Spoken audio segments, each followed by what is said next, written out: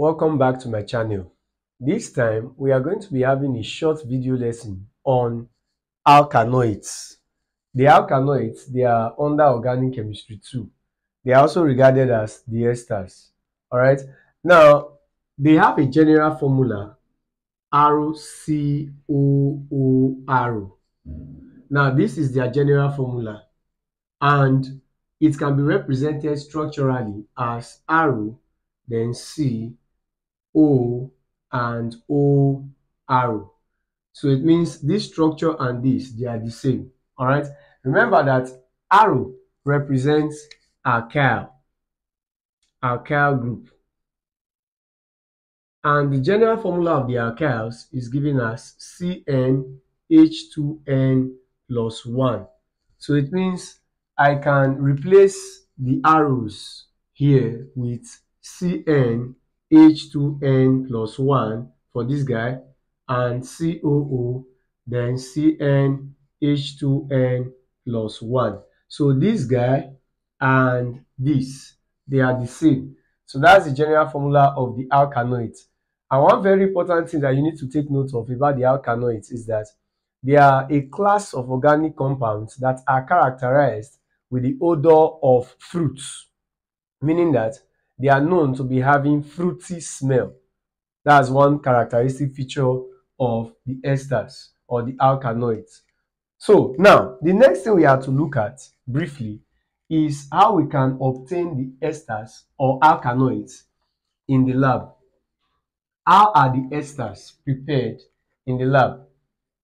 The esters are prepared in the lab by a chemical reaction between alkanoic acid and alkanol. So when you react an alkanoic acid and an alkanol in a reversible reaction, then you have to obtain ester with the process of giving water. So it means that when you have a reaction like this, an alkanoic acid plus alkanol in a reversible reaction, meaning proceeding in two directions, then we have ester to be formed as well as water. So this reaction, the forward reaction there is called esterification, while the backward reaction is called hydrolysis. All right. So can I also say that esters are formed when there is a chemical reaction between carboxylic acid and alkanol?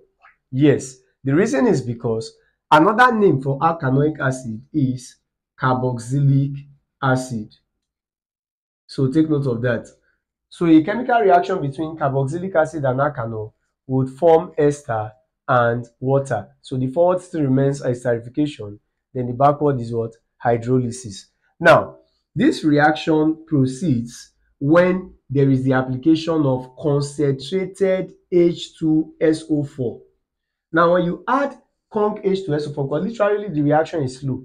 So the process of you adding concentrated sulfuric acid is to increase the reaction rate, meaning that concentrated sulfuric acid, H2SO4, functions as a catalyst for the reaction. They are not only functioning as a catalyst, it also functions as a dehydrating agent too. So it functions as both a catalyst, primarily as a catalyst, and then also as a dehydrating agent. But there is something you need to take note of, because there was a time a question like this was asked in JAMB, that concentrated sulfuric acid during esterification reaction functions as dash, and there was an option with catalyst and another with a dehydrating agent. So which would you want to go with? Because now we have two options, and these two options are containing what concentrated sulfuric acid functions as. So the best to go with is that primarily concentrated sulfuric acid during esterification functions as a catalyst, but though we know it can as well function as a dehydrating agent. But in a case like that, when you see catalyst in a different option and then another option is carrying dehydrating agent, it is preferable you go with the one that is carrying catalyst. I hope that is clear.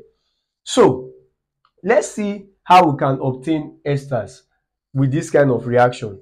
Let's take a case study. Let's say we want to react ethanoic acid ethanoic acid plus ethanol. So ethanoic acid is a member of the alkanoic acids, then ethanol is a member of the alkanols. So what ester are we to obtain? And of course, we are to get water. So how do we go about it? Now, ethanoic acid has a formula CH3COOH. Don't be confused. Now, if you look at this compound, how many carbons are there? 2 carbons. Of course, this should be what? 8, because you are having 2 carbons there. So this should be ethanoic acid. Please, I would want you guys to refer back to that video I posted on this channel on the shortcuts on how you can name the alkanoic acids, the alkanoates, as well as the alkanols. It will be of help to do, especially those that will be writing the forthcoming exam. So this is ethanoic acid, and then we now have ethanol, which is C2H5OH. So in the presence of conc H2SO4 functioning as a catalyst, then the first thing you have to do is, if you check both compounds here, they are possessing OH and OH, but for you to actually form water, you have to take off your OH from the alkanoic acid. In this case, ethanoic acid. So you take off the OH from the alkanoic acid and take off the H from the alkanol. So when you combine both, you have to obtain H2O. Why? We are having 2H and 1O, H2O. Then we are left with this guy. So you have to start the ester with the precursors, that's the remnant of the alkanoic acid. So in this case, we are left with CH3CO. So you write it here, CH3CO. Then the next thing you have to do, we are left with this guy in this other part. So what are you supposed to do? Bring the oxygen in front, and then it becomes O. Then you write the remnant, which is C2H5. Is that easy? Just bring the oxygen in front of C2H5, and that becomes what? OC2H5. So we have obtained an ester. Then what should be the name of that ester? It's very easy. Now, like I said, when you want to name the ester, that's in the previous video I made on shortcuts on how you can name alkanoates. All you simply do, looking at this, CH3COO, then C2H5. I will split this into 3 parts. That's the first thing you do. Then this last alkyl group, you will now name it as first. In this case, how many carbons are here? Share is 2. So hence, this should be what? Ethyl. Ethyl. Then next, we are done with this guy now. The next we are left with is 2 carbons here. So when you combine these 2 carbons, you have to obtain what? Eth. So in this case, it becomes what? Ethanoate. So it's called ethyl ethanoate. Why is it ethanoate? Because we are left with 2 carbons. You get the point now. So what about if you are given something like this? C3H7COOCH3, and then you are told to name this. It's still very easy. Split into 3 parts, my code, and then this last part, you name it as first. In this case, we are having 1 carbon. That should be what? Methyl. Methyl. Then next, we are having 3 carbons here and 1 carbon here. When you combine, you get what? 4. And 4 is what? Butanoate. So but is for 4. So this is called methyl butanoate. So that's how you name the esters. But mind you, let's say you find yourself in an exam condition whereby you have limited time, and then you are asked a question like this, that a reaction between ethanoic acid and ethanol will give what ester? Now, in that case, you don't have to even write formula. All you simply do, there is a shortcut to it. I call it the REMA code. And what's the REMA code all about? Operation 3 seconds, you are done with your name of the ester. Now, JAMB has asked you, for example, a reaction between ethanoic acid and ethanol will form what ester? Now, all you simply do, what was the alkanol mentioned? Here it was ethanol. And what was the alkanoic mentioned? Ethanoic acid. This is a shortcut. So pay attention. Now, do you know what you do? The ester you are to obtain when these two react is very easy. All you simply do, just remove this anol and replace with YL. Remove this IC acid and replace with ATE. You see it now? So now when you replace, it becomes what? Ethyl, then ethanoate. That was what we got here, which is ethyl, then what? Ethanoate. So it's very easy. You don't even have to write formula. Okay, for example, look at this next one. I think this one, you should be able to get it. Now you are told that a reaction between pentanol pentanol and let's say butanoic acid. Pentanol and butanoic acid will give what ester?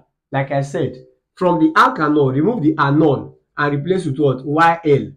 Then from the alkanoic acid, remove the IC acid and replace with what? ATE. So in this case, it becomes pentyl, then what? Butanoate. That should be the ester you have to get when those two react. Is that easy?